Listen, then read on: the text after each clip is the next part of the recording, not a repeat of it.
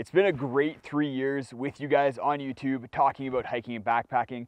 I started the Justin Outdoors YouTube channel so that I'd have someone to talk to about gear. My friends were getting a little bit sick of me telling them about the best new tent or the nuances of camp pillows. Since the beginning, the goal of the channel has evolved into helping others with my obsessive research and testing of outdoor gear so you guys can be more comfortable and confident on your backpacking and outdoor adventures. It's been a lot of fun sharing with you guys, interacting on live streams, and chatting in the comments. For the past 13 years, I've been working as a consultant in the environmental industry, doing environmental assessments in order to help mitigate the impacts to the environment from development. And with that job, I've been very lucky in that for many years, I've been able to spend over 100 days trekking and adventuring out in the wild. Before that, while I was in university, I spent 5 years as a tree planter where we had spent 2 to 3 months camping out in the bush, planting a bunch of little trees in areas that have been forested. That was a crazy experience where I learned a lot about perseverance while planting thousands of trees in the middle of nowhere in crazy weather conditions. And I used a lot of that learnings and the experience that I had tree planting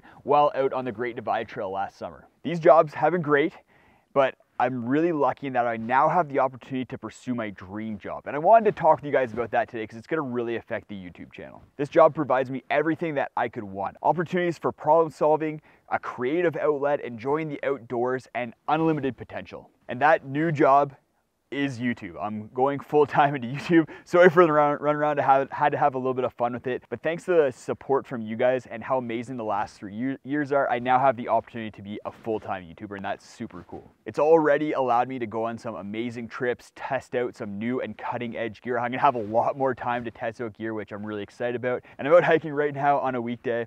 It's crazy to think that my living is now hiking, backpacking, and testing gear. And I have a ton of other adventures and really cool things planned for the rest of the year.